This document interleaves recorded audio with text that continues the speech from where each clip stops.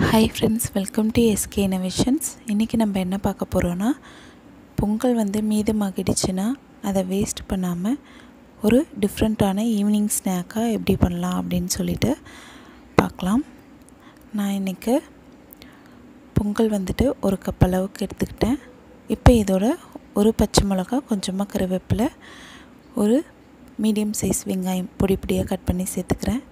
இதோட 3 ஸ்பூன் அளவுக்கு அரிசி மாவு சேர்த்துக்கிறேன் அண்ட் கொஞ்சமா உப்பு சேர்த்துக்கிறேன்.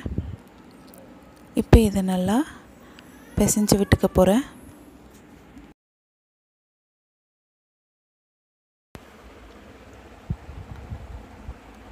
இப்போ இதில் கொஞ்சமா தண்ணி சேர்த்து திரும்பவும் நல்லா பிசைஞ்சு விட்டுக்க போறேன்.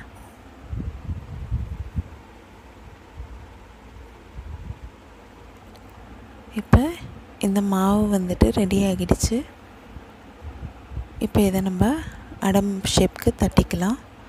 இப்போ ஒரு தட்டு மேலே ஒரு பிளாஸ்டிக் கவர் வச்சு அதில் லைட்டாக எண்ணெய் தேய்ச்சி அடை ஷேப்க்கு இந்த பொங்கலை தட்டிக்கிறேன்.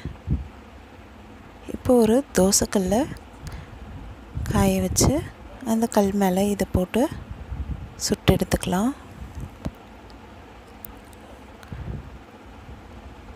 லைட்டாக எண்ணெய் சேர்த்துக்கலாம். நான் இட்லி குக்கரோட மூடிய இந்த அடை மேலே மூடி ஒரு நிமிஷத்துக்கு மீடியம் ஃப்ளேமில் வச்சுக்கிறேன். இப்போ ஒரு நிமிஷம் ஆகிடுச்சு. இதை நான் திருப்பி விட்டுக்கிறேன். இப்போ திரும்பவும் லைட்டாக எண்ணெய் விட்டுட்டு இட்லி குக்கரோட மூடி வச்சு மீடியம் ஃப்ளேமில் ஒரு நிமிஷத்துக்கு வச்சுக்க போகிறேன். இப்போ நம்மளோட அடை ரெடி ஆகிடுச்சு ஃப்ரெண்ட்ஸ். இதை நம்ம சர்வ் பண்ணிக்கலாம். இந்த மாவை யூஸ் பண்ணி நீங்கள் வடையாகவும் பொரிச்செடுக்கலாம். இனிமேல் பொங்கல் மீந்து போயிடுச்சுன்னா கவலையப்படாதீங்க ஃப்ரெண்ட்ஸ். அதை இந்த மாதிரி ரீயூஸ் பண்ணலாம். இந்த மாதிரி அடை செஞ்சு ஈவினிங் டைமில் உங்கள் வீட்டில் இருக்கிறவங்களுக்கு கொடுங்க ஃப்ரெண்ட்ஸ். இந்த வீடியோ உங்கள் எல்லாருக்கும் பிடிச்சிருக்கும்னு நினைக்கிறேன். இந்த வீடியோ உங்களுக்கு பிடிச்சிருந்தா லைக் பண்ணுங்கள், உங்கள் ஃப்ரெண்ட்ஸோடு ஷேர் பண்ணுங்கள் அண்ட் எப்படி இருந்துச்சுன்னு கமெண்ட் பண்ணுங்கள்.